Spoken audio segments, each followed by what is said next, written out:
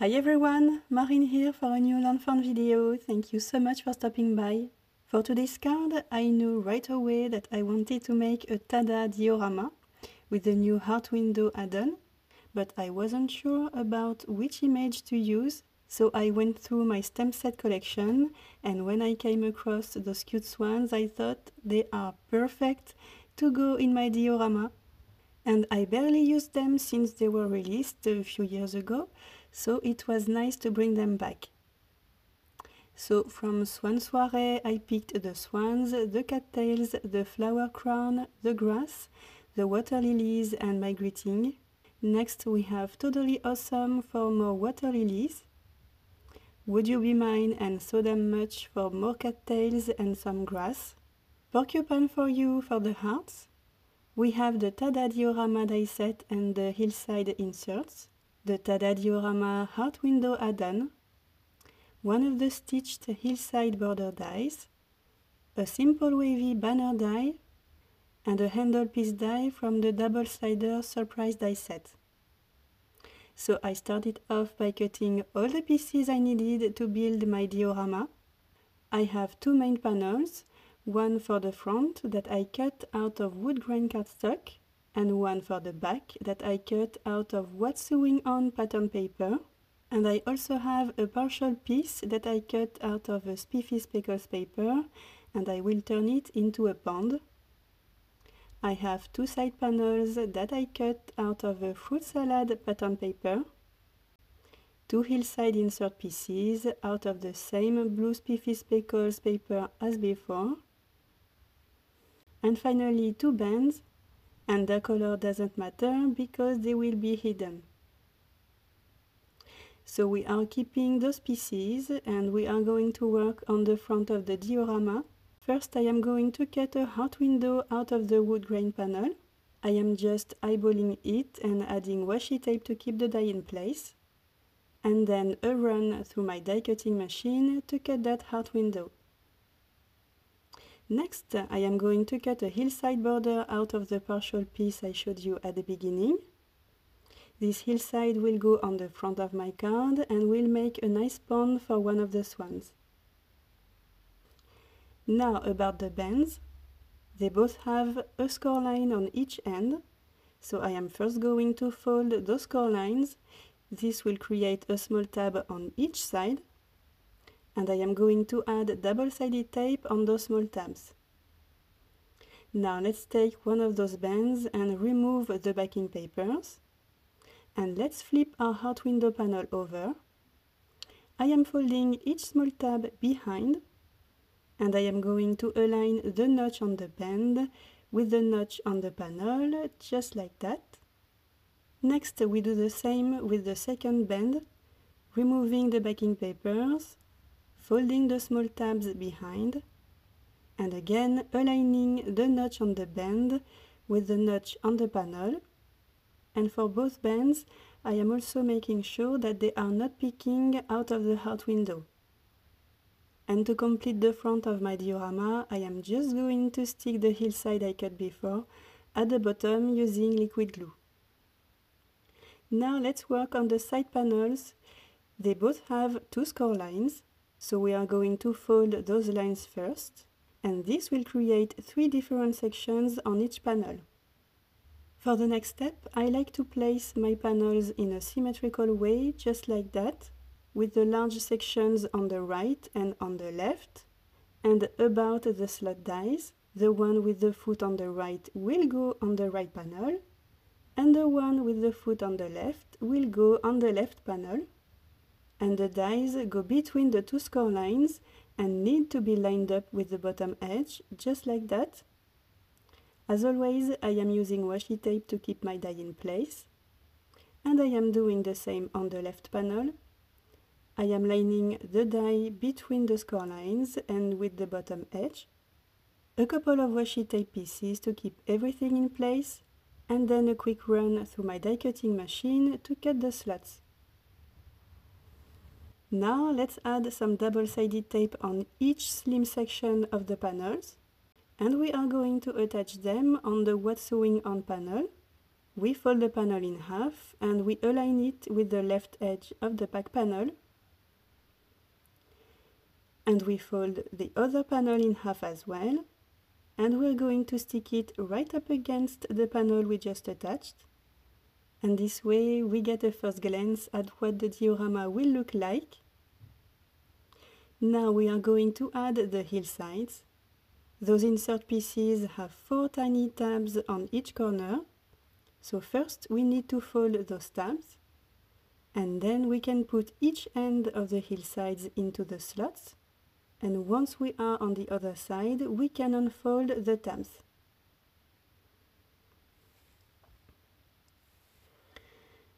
So now the last thing to do is to add the front of the diorama. We put the left panel into the left sleeve and then the right panel into the other sleeve. And the base of our diorama is done. I always like to add handles on both sides, but we will do that at the end, because now it's time to color some images. As always, I stamp them using Lawn Jet Black ink and cut them all using the coordinating dies. And I am going to color everything using my alcohol markers.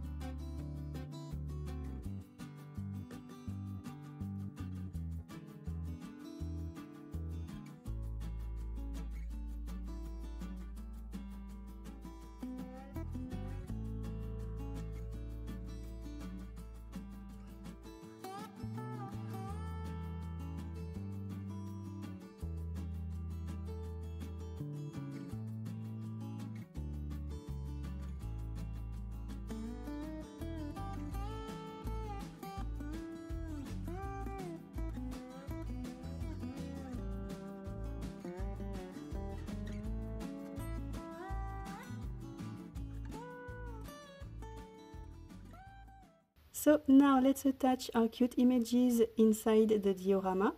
I am first attaching some cattails directly on the background using 1 mm foam squares. Next, I will stick the images on the hillsides using liquid glue, and I will finish with the front of the diorama.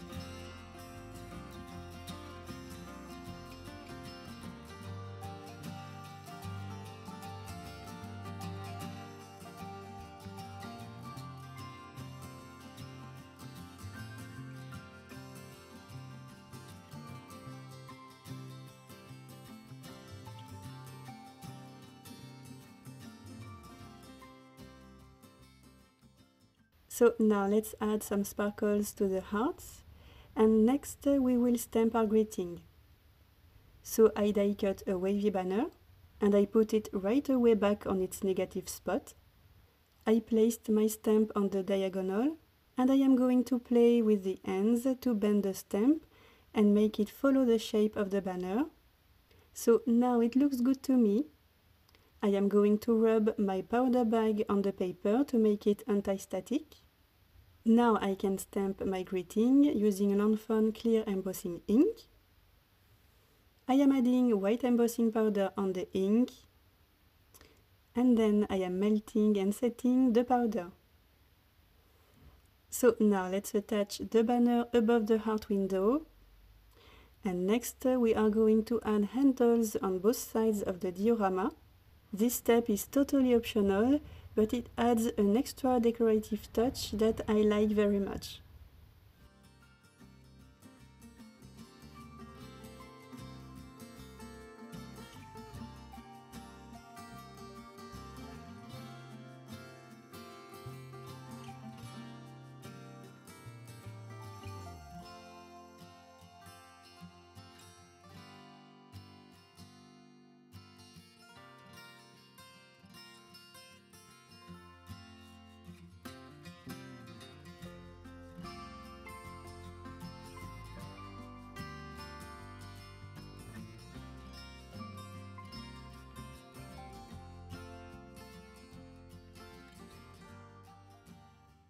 The final step was to attach the diorama to a card base, and it was complete, all done! And we end up with a lovely little scene, super sweet and cute. I hope that you like it. Thank you so much for watching this video. Have a very nice day and see you on the next one. Bye!